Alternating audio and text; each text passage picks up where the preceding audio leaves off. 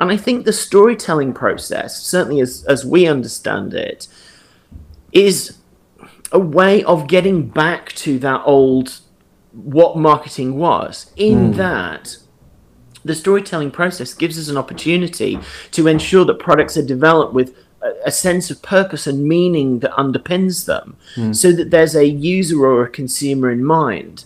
And then that way, the marketing bit, the telling people about it, is easy because we already know which bits of it matter, rather than, if you think about where a product arrives in the world Yeah. fully formed, and then people are like, right, how are we going to get someone to buy it? How are we going to get someone to want this?